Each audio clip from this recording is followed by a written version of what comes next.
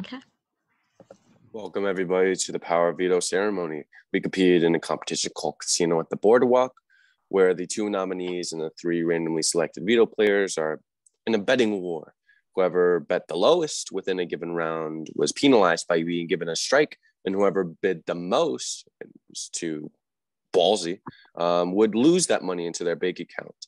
And by a narrow last-minute overbid, Marvin was the one who emerged victorious and is currently the holder of the power of veto. Marvin, you either had the choice to abstain, leaving Brian and Jazzy up on the block, or choose to use it on one of the nominees, therefore forcing Keaton, the current HOH, to name a replacement nominee. So Marvin, the floor is yours. So this is what, week 4. And the last 3 vetoes have not been used whatsoever.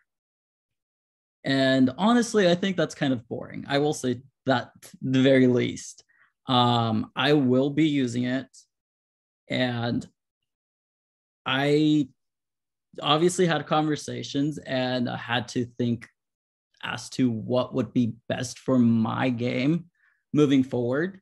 I know this will end up having certain individuals not like me because of the decision that I'm about to make. And I'm perfectly fine with it. It's Big Brother. It's just a game. And at the end of the day, I'm the one that's going to have to deal with the consequences, not anybody else. So Keaton is chaotic, to say the least. And why not continue the week with being chaotic? And I know I did tell one individual that I would be using the veto on them, but I am going to be using the veto on Brian. All right, then. With Marvin's decision, Brian has been removed off the block. Keaton, as the current head of household, it is their responsibility to name a replacement nominee to replace Brian to sit next to Jazzy up on the block. And Nick has come to a decision. Their renom is Nick. That means that the final nominations are Nick and Jazzy. You guys will have until tomorrow. We'll be sending up a poll. We'll be announcing whoever votes, whichever time is voted in the majority. That will be the time of not only the eviction, but the deadline for pre-votes in the event that you can't attend the eviction ceremony will be due. Again, the final nominees are Nick and Jazzy for Brian, Marvin, and the rest of the players who have survived week 4. Congratulations on surviving week 4. Wow. But Nick and Jazzy, you guys are going to have to wait a little bit to see if you guys survive as well. Best of luck to both nominees and best of luck to everybody else. Well, I guess the game is on, guys. Thank you, Marvin. Jacob, you really slip there. I would say so. Who is shocked that Keaton nominated me once again? I am.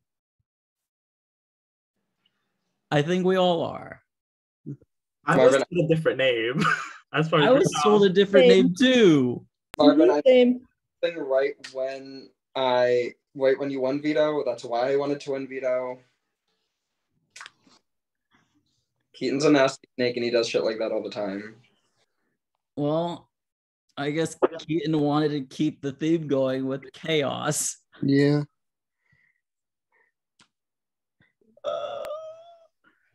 Well, if that is all, I'm going to go stop the recording unless anybody has anything else to say.